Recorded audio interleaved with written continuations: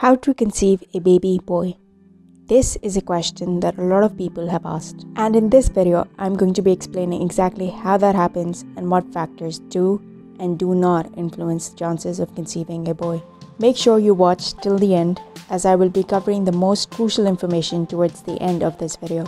You will learn what really determines a baby's gender, the differences between X and Y sperm, and can they really be distinguished? What are the different methods to conceive a boy, and do they even work? The proven method to conceive a boy, and other important information. So let's begin. What determines a baby's gender?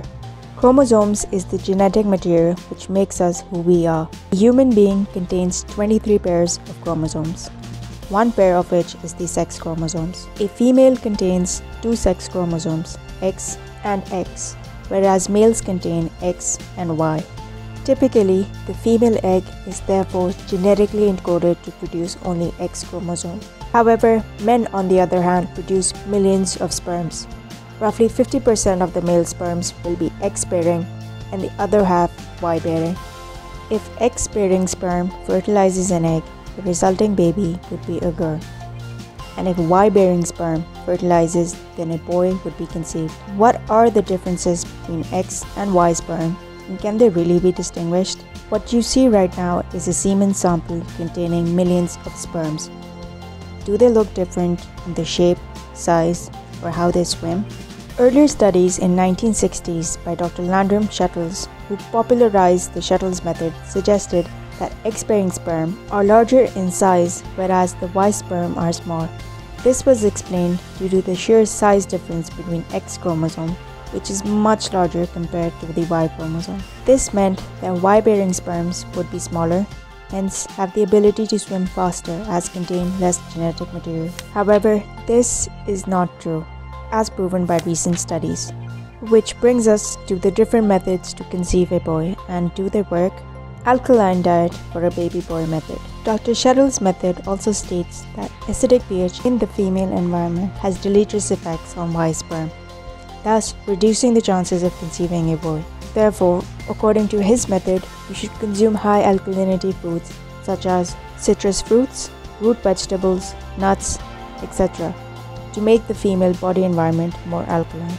Again, this is not true. A study looking at 58,489 human sperms showed that different pH ranges do not alter the ratio of X and Y sperms. What about timing around ovulation and position method?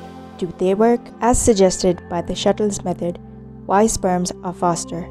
Therefore, they exhaust and die off quicker. So, if trying for a boy, intercourse should be on the day of ovulation and 2 to 3 days after ovulation. Similarly, with respect to position, any position that favors deposition of sperm closer to the opening of the uterus is favorable, according to this method, as Y sperms swim faster and would reach the egg earlier. Unfortunately, this is not the case. If it were, then all women conceiving through a fertility treatment procedure called intrauterine insemination, or IUI, a procedure in which highly motile sperms are directly inseminated in the uterus around ovulation time, would all have boys. But this clearly isn't the case, as shown in this study.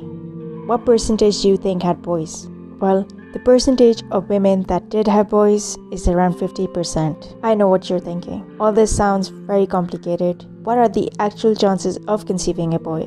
And is there a method that actually works? Whether you do or do not practice any of the mentioned methods so far, you naturally have a chance of 50% to conceive a boy. Now, which method is proven to increase the chance of having a boy to almost 100%? The scientifically proven method is by pre-implantation genetic testing, or PGT, a procedure which takes place alongside in vitro fertilization, where eggs and sperms are cultured in the lab to form embryos, which are genetically tested to see if it is a boy or girl prior to transferring the identified embryo to the female uterus for implantation. With PGT, you can be sure that once you conceive, it will be the determined gender. Now, there is a lot of misinformation on this topic, non-validated claims of high success rates achieving desired gender. However, I'll encourage you to do your own due diligence. And if you feel stuck or not sure about a certain method, let me know in the comments below and I would be happy to assist you. Thank you for watching. If you liked this video, make sure to check out the next one.